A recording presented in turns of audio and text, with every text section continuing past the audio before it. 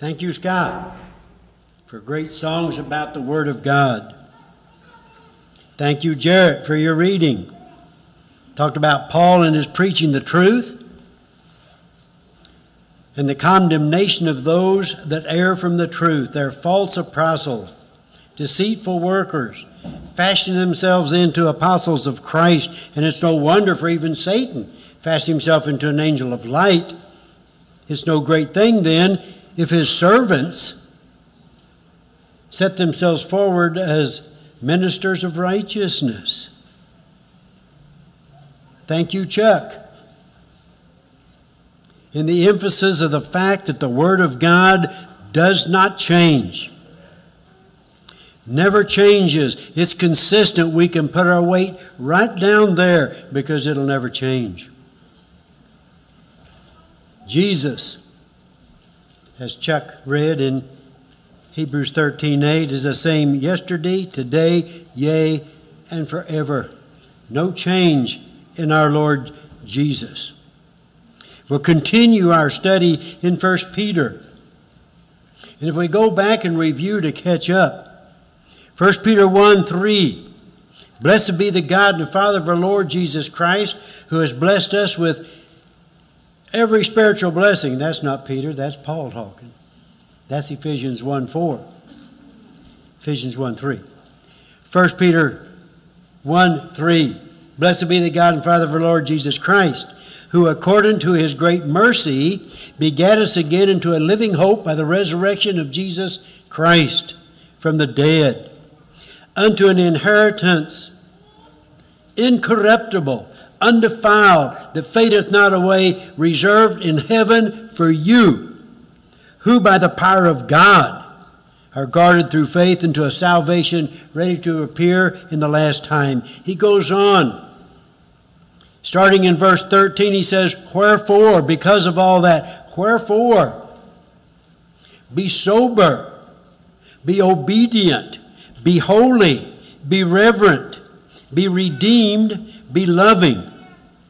And when he ends up the be loving, he emphasizes the Word of God, because all this is possible for our knowing and our understanding by the Word of God.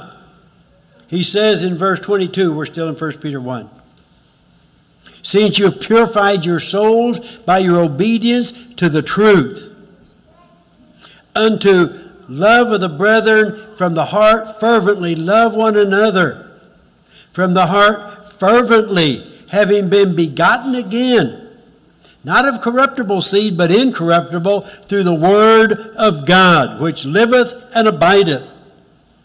All flesh is as grass, and the glory thereof is as the flower of grass. And the grass withers, and the flower falleth, but the word of God abideth forever. And this is the word of the good tidings which was preached unto you. Then he goes into chapter 2, and he continues in the first 3 verses talking about the Word of God, the necessity of the Word of God. He'll go on in 4 to 10 talking about our priesthood, but we need to become those that are longing for the spiritual word without guile to make us what we need to be priests. Priest's job is to save souls. That's our purpose as Christians. The word priest defines the life of a Christian perfectly. So he goes on in chapter 2, verse 1 to 3. Putting away, therefore, all wickedness, all guile, hypocrisy, envy, all evil speaking, as newborn babes, long for the spiritual milk, which is without guile, that, the purpose, that you may grow unto salvation, if you have tasted that the Lord is gracious. Putting away, therefore. Notice he uses the word therefore, which shows us that he's not talking about something new. Therefore comes out of what went before. Before, he's been talking about we're begotten anew through the Word of God, which lives and abides. Therefore, you put away. Putting away. If you look at that word, it has an ing on the putting, which would mean or indicate that it is a present participle with continuous action. But that's not the case. It's an aorist participle. An aorist participle is action that takes place before the finite verb of the sentence. That makes sense to you? The aorist participle takes place before, that's action before the verb of the sentence. The verb of the sentence is found in verse 2, long for. That's an imperative, that's a command. Long for. But before you long for the spiritual milk, which is without guile, you have to put away all your wickedness. Put away. Therefore, having put away, it should be translated, be better, having put away, then you can long for that spiritual milk. Having put away is what takes place in our lives. That's the pivotal point in the lives. That's the point where we come into all the joy of being a Christian, the joy of having that eternal life, being begotten anew that we've been talking about. Great joy comes. That's the turning point. But you have to get rid of the old man. Remember Ephesians 4. If you start in verse 17, he talks about not being like the Gentiles in all their wickedness. And he gets down to verse 20, he says, but you did not so learn in Christ. If you heard him and were taught in him, for truth is in Christ. That you put away, there's our word, that you put away is concerning your former manner of life, the old man that waxes gross after the deceit of lust, be renewed. Now that's the longing for the spiritual milk. Being renewed in the spirit of your mind. Put on the new man, that after God is being created in righteousness and holiness of truth. That's that changing point. In Colossians 3, which we often speak of, he says in verses 1 to 4, if you're raised with Christ, seek the things that are above, where Christ is seated at the right hand of God. Set your mind on the things that are above, not the things that are upon the earth. He says in 5 to 7, put away, therefore, your members which are upon the earth. No, put to death, therefore. In 8 to 10, he says, putting off, therefore, anger, wrath, malice, railing, shameful speaking out of your mouth. Lie not one to another, seeing you have put off the old man with his doings, and have put on the new man, that's being renewed unto knowledge after the image of him who created him. That's the turning point. Put away all wickedness. Long for the spiritual milk, which is without guile. That changing point took place at baptism. Paul emphasizing the necessity of righteousness in the Christian. In Romans 6, he says in verse 3, are you ignorant that as many as were baptized into Christ were baptized into his death? You were buried therefore with him through baptism unto death, that like as Christ was raised from the dead by the glory of the Father, so also we should walk a newness of life. It's a new life. The old man, the putting away that Peter talks about, is taking that old man and burying him, leave him in the grave. The one that comes up is a new man that is longing for the spiritual milk. In Galatians 3, he tells us, verse 26, we're all sons of God through faith, for as many as were baptized into Christ. We're baptized into Christ, we're clothed with Christ, we're in Christ. It is only in Christ that salvation exists. Nothing outside of Christ can be saved because he is our salvation, as Chuck emphasized when he talked about the Lord's Supper. Jesus did all that dying so we can live. The only life is in Jesus. The Bible tells you how you get in Jesus. You get in Jesus by Romans 6 and Galatians 3 by being baptized into Jesus. Jesus says, I am the resurrection and the life. I am the way, the truth, and the life. No man comes into the Father but by me. Those are in John.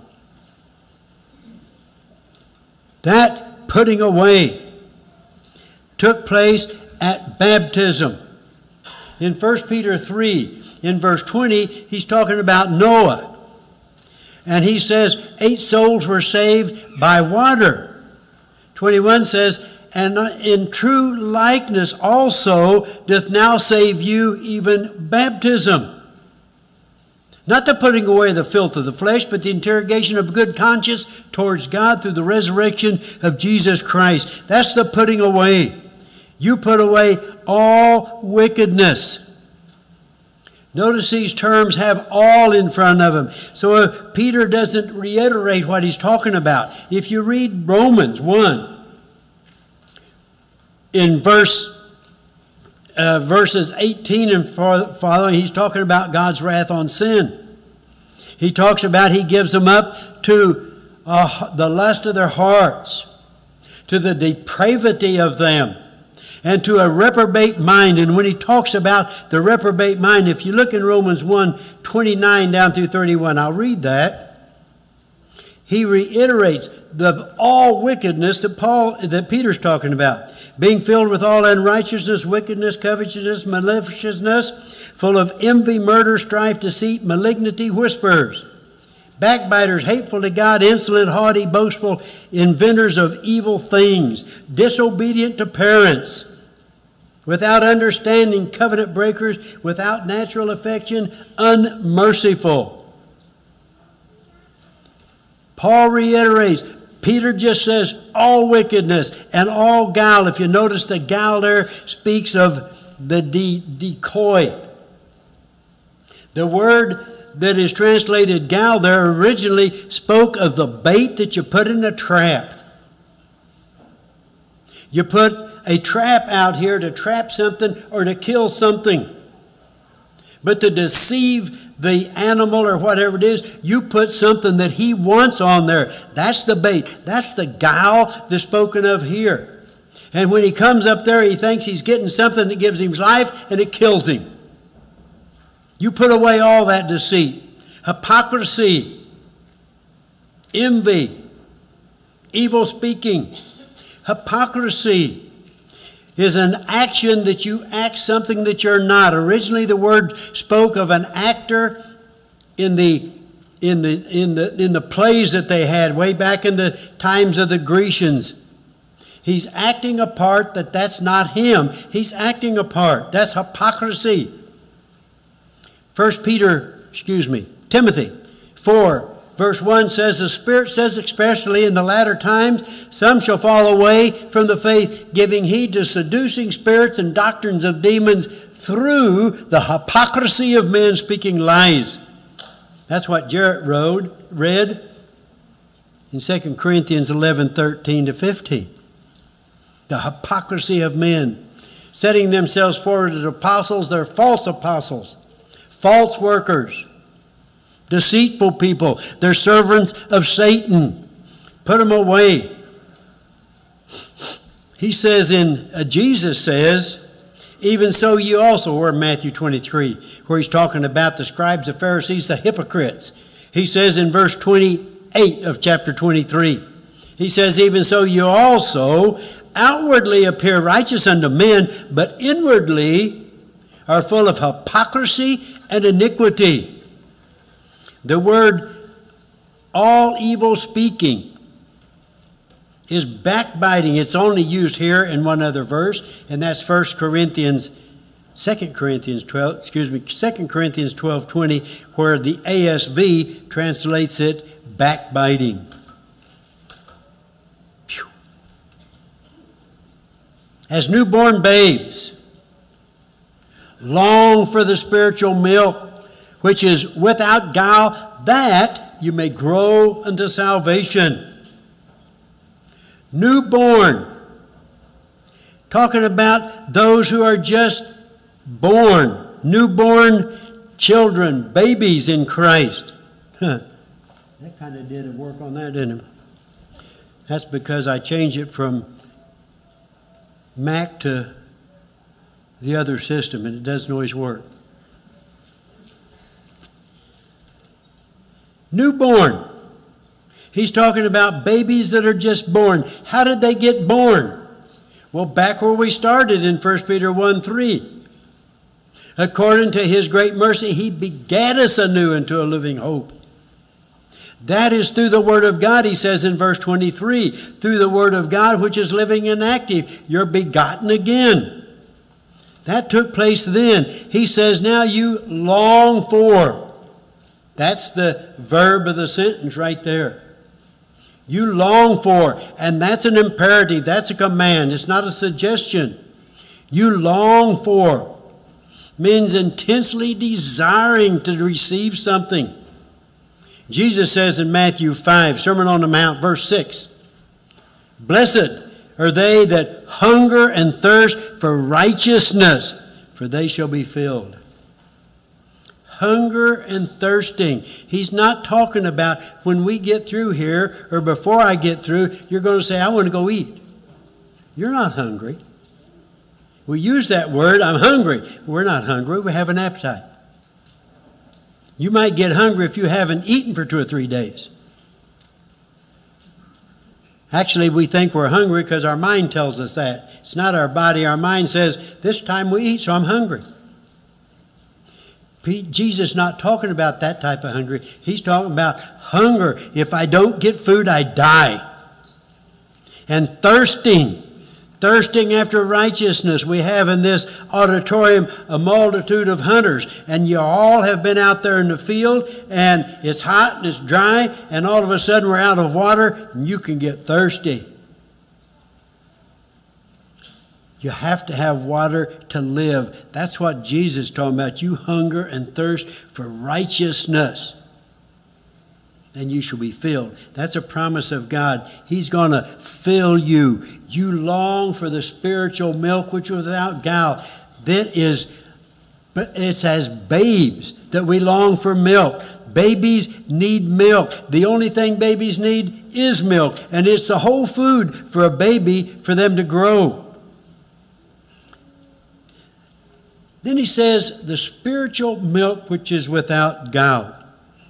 Now, I'm sorry, as I always say, this thing dumped out the whole thing rather than doing it a line at a time like it's supposed to do. Because I wanted to talk about this, the spiritual milk without guile. The word spiritual comes from the word, taking all the Greek words and made them little bitty things, huh?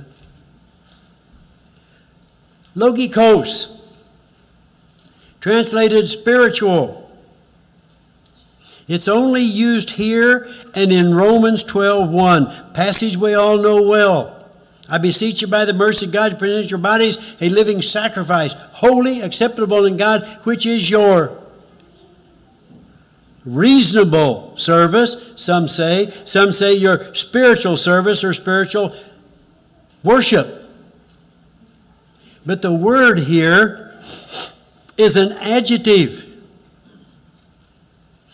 Now, as you see up there, the King James and the New American Standard, I'm sorry the New American Standard did that, it usually translates well, translates it the Word. It translates the pure milk of the Word. But it is an adjective, it's not a noun. Of the word is a prepositional phrase and makes the word a noun. It's not a noun, it's an adjective. An adjective modifies the noun. The noun that it modifies is milk, gala, along with the word without guile. Both of those are adjectives modifying. If you look up there at the top, There after the spiritual milk without gall, if you look at that, it says, the spiritual without gall milk is what the original language says. Those are adjectives modifying milk. They're not nouns. The King James, the New American Standard, translates this as a noun. That's not a good translation.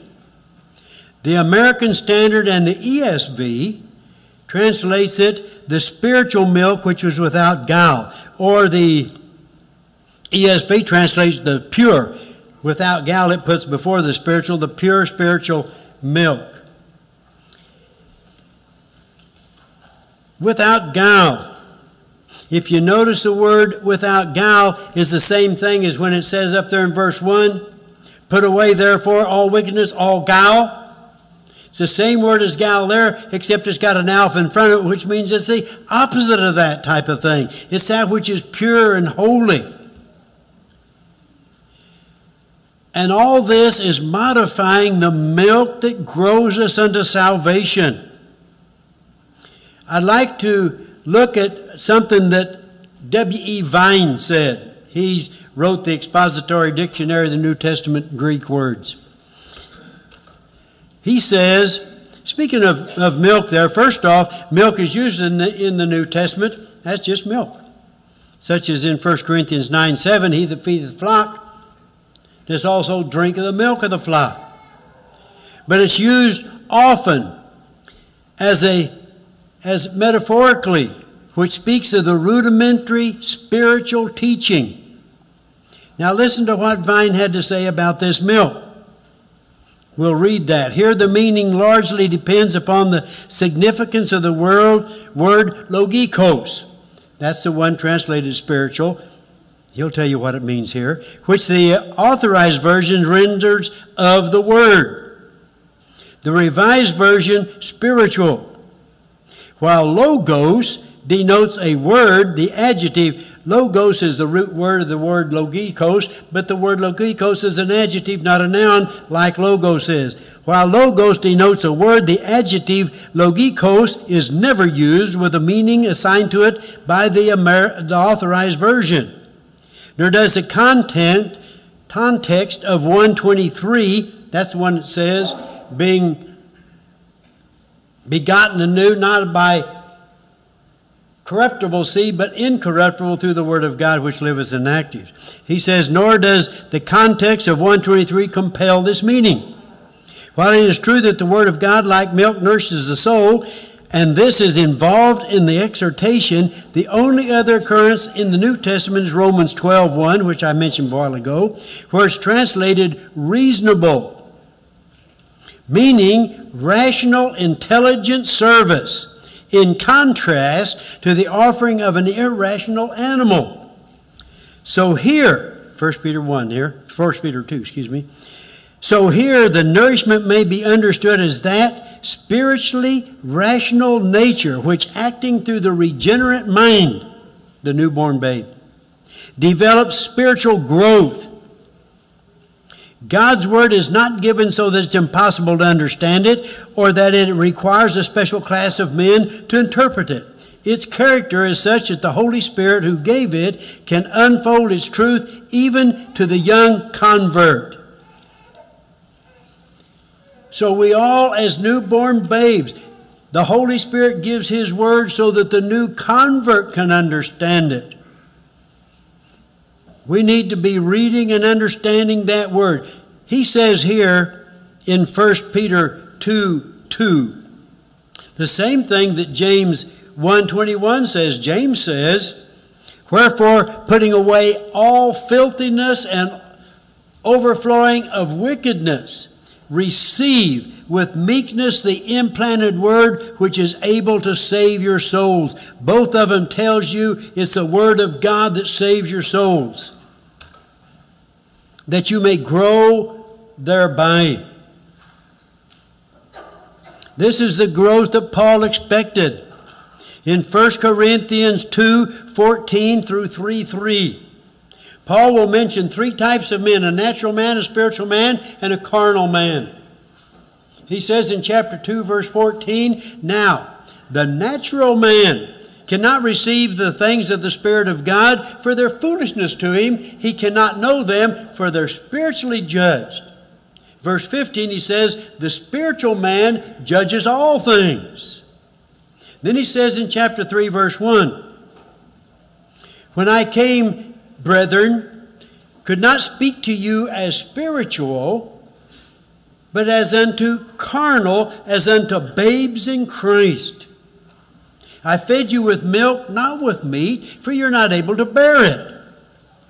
Nay, even now you're not able, for you're yet carnal.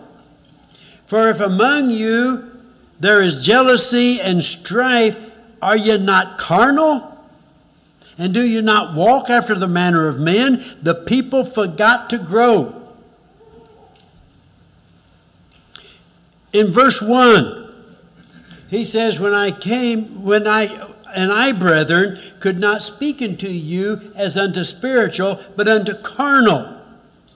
Now, the word carnal in the original language speaks of the flesh. It's your fleshly.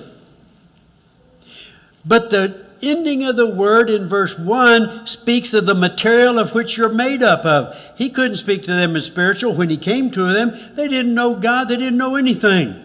He had to speak to them as babes in Christ. There was nothing wrong with them being babes in Christ. But as we see in 1 Peter, babes in Christ are to long for the spiritual milk that they may grow into salvation. So when he says in verse 1, you were carnal, that's talking about the material you're made up. You're fleshly. You hadn't grown spiritually. So he said, I fed you with milk and not with meat. There was nothing wrong with that at that time. He says, because you were not able to bear it. But the end of verse 2 makes a change. Nay, even now you're not able. Now he's criticizing them because they didn't grow. For you're yet carnal. Now in verse 3, the ending of the word in verse 3 speaks of their character, not what they're made up of. Verse 1, they were made up of flesh, which we're all made up of flesh. Verse 3 says your character, your characteristic, your nature is fleshly. It's not spiritually. You should have grown spiritually, but you didn't grow spiritually. He's criticizing them. He wanted them to grow spiritually, but the big problem with this is, although they're not natural men, they act like natural men. You walk as men, like natural men. So we have people that are Christians. They name the name of Jesus. They're not natural men because they accept the Word of God, but they never grow. And the problem is, in their not growth, they act like men around them. So people think they're people like natural men that don't know spiritual things. When we go out amongst the people of this world and we talk like the world, we use language like the world, we walk after the manner of the natural man. When we dress like the world, when we act like the world, we're carnal. We're refusing to grow. That's what Paul is telling these people. Growth is a natural result of healthy people. Anything that has life, people, animals, fish, birds, plants, whatever it is, if it has life, it's expected to grow. And it's a shame.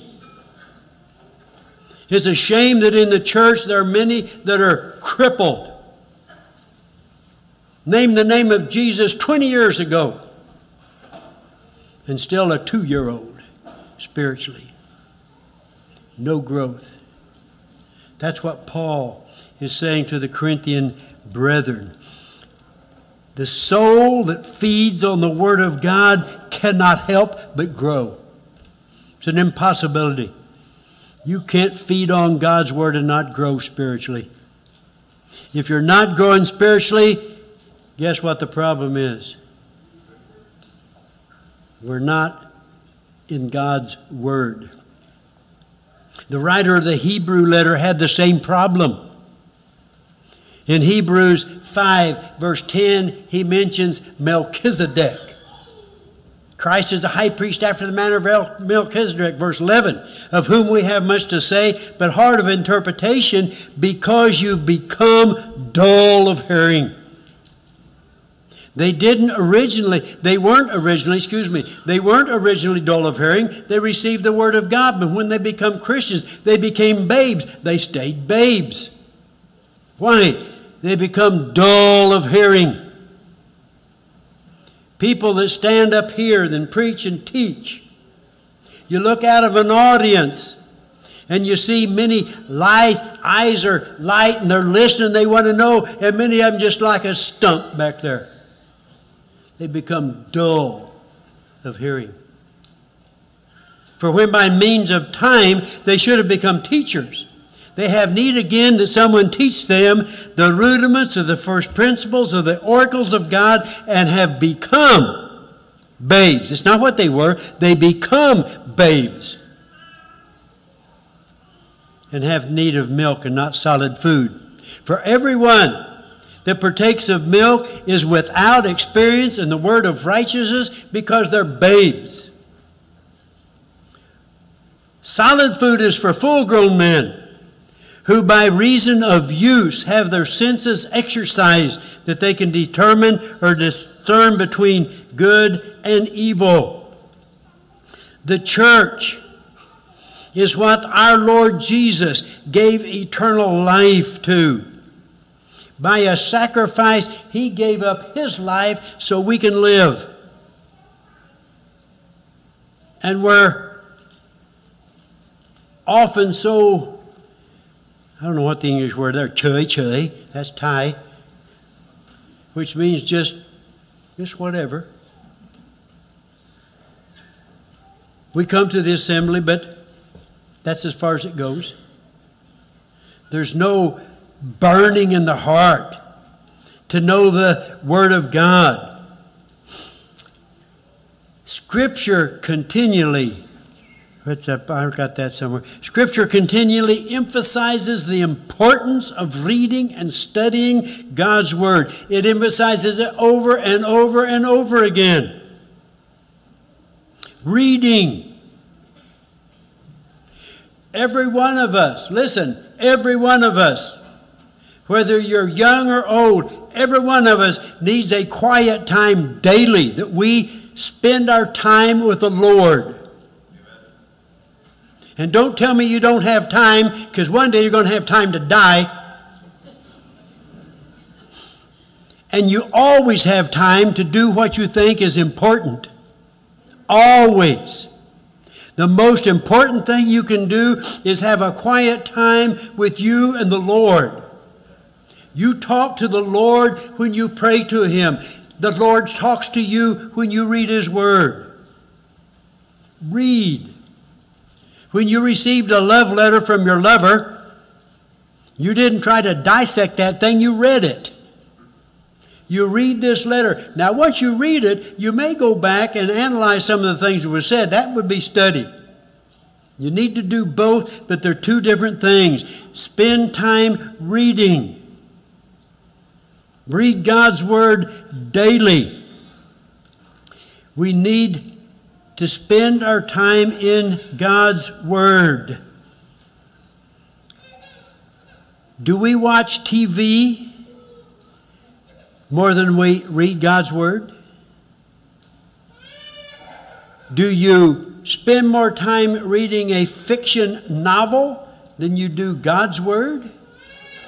And I'm not against reading the novel. I'm against an unbalanced reading of things. What's important in your life? This is the only book.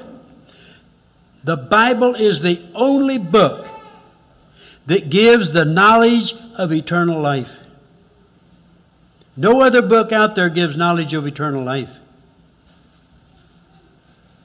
We spend years and years in schooling. From kindergarten to getting out of college or universities, usually by the time you're 25, you'll spend 20 years. Hours and hours. Thousands of dollars spent preparing yourself for what? Maybe 50 years of productivity if you retire or die at 75? All those thousands of hours, all those thousands of dollars to prepare yourselves for about 50 years of living. And then it's gone. If you compare that to eternal life, not a 50 years of living well, we're talking about eternal life. Now, eternity doesn't have time. But if it did have time, you're comparing 50 years with millions and millions and millions and millions of years.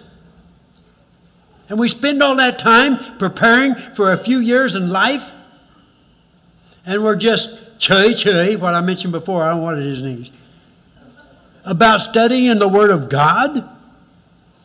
Something's wrong with our thinking.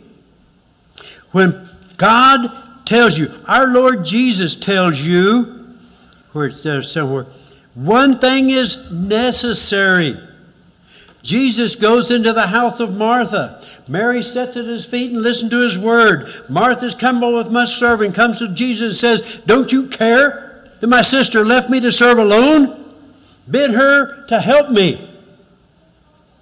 Jesus says, Martha, you're cumbered and worried about many things, but one thing is needful. Mary's chosen the good part. Martha's concerned with pots and pans. She's concerned with physical food. Mary's concerned with eternal food. Jesus said, one thing is needful, and Mary has chosen the good part. I'd like for us to listen to some Psalms and other passages that show us the importance of the Word of God. If you look at Psalms 1, he says, blessed is the man that walketh not in the counsel of the ungodly, nor standeth not in the way of sinners, nor sitteth not in the seat of scoffers. But his delight is in the law of Jehovah, and in his law does he meditate day and night. And he shall be like a tree planted by the streams of water, that beareth fruit in its season, whose leaf also does not wither, and whatsoever he doeth shall prosper. The wicked are not so, but as the chaff which the wind drives away. Therefore the wicked shall not stand in the judgment, nor sinners in the congregation of the righteous, for Jehovah knows the way of the righteous, but the way of the wicked shall perish. Psalms 19, we all know verse 1, don't we? The heavens declare the glory of the Lord, and the firmament his handiwork. But verse 7 says, the law of Jehovah. The law of Jehovah is perfect, restoring the soul.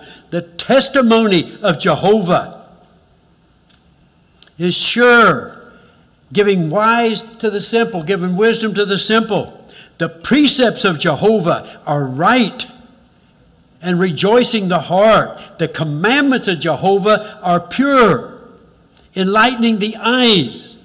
The fear of Jehovah endureth forever. The ordinances of Jehovah are true and righteous altogether. More to be desired than gold, yea, than much fine gold, sweeter than honey, and the droppings of the honeycomb. For by them your servant is warned, and in keeping them there's great reward. The Word of God. Get in the Word of God and bury yourselves right there. If you had the time, 119, Psalms 119. It's only got 176 verses. But the whole Psalms praises the Word and the glory of the Word of God. He says in verse 6, then shall I not be put to shame when I have regard unto thy commandments. He says in verse 9, wherewith shall a young man cleanse his way, by giving reward thereto according to the Word of God. Verse 11 says, Thy word have I laid up in my heart, that I might not sin against him. If you jump clear down to about verse 97, he says, Oh, how I love thy word, is my meditation all the day. Thy commandments make me wiser than my enemies, because they're always with me.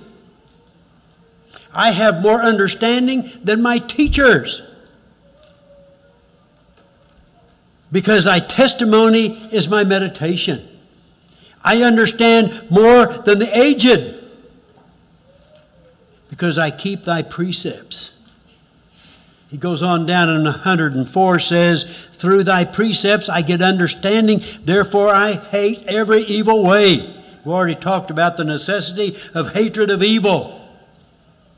Thy word is a lamp unto my feet, a light unto my path. It's all the word of God.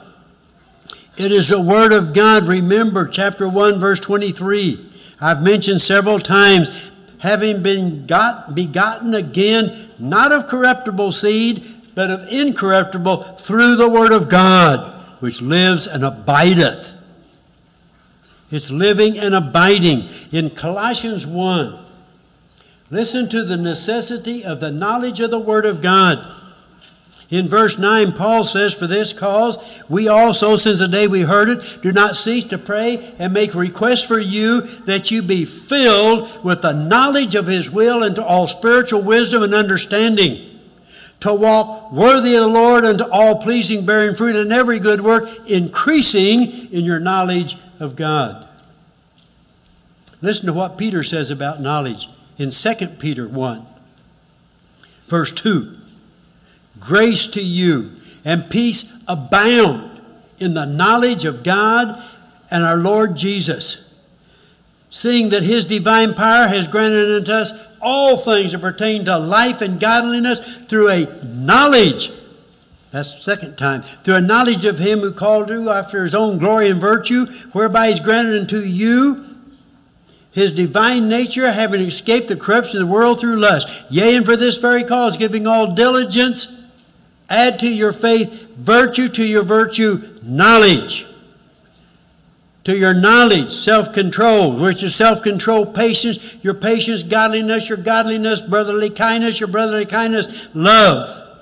For if these things are in you and abound, they make you not to be idle or unfruitful in the knowledge of the Lord Jesus Christ. For he that lacketh these is blind, seeing only the things that are near, having forgotten the cleansing of his past sins. Therefore, brethren, give the more diligence to make your calling and election sure. For if you do these things, you shall never stumble, and thus shall be richly supplied unto you the entrance into the eternal kingdom of our Lord and Savior, Jesus Christ. That, long for the spiritual milk which thou got, that, so that you may grow unto salvation. It's unto salvation. The word unto there is the preposition in the original language, which means into. You grow into salvation. That tells you a relationship between our growth and our salvation. Verse 3, if you have tasted that the Lord is gracious. Now in Hebrews 6, he talks about tasting also. He says, as touching those that as once enlightened have tasted the heavenly gift and been made partakers of the Holy Spirit, and tasted the good word of God and the powers of the age to come.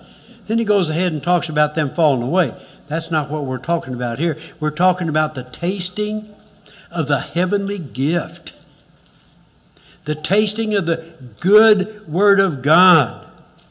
It's the heavenly gift comes through the good word of God. That's again what we said in chapter 123, which we've mentioned several times. You're begotten again through the word of God, which abideth and liveth, because all flesh is as grass, and the glory thereof is as the flower of the grass.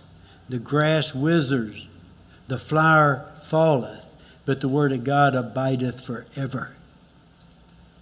And this is the word of good tidings which was preached unto you. If you have tasted. That is in the indicative,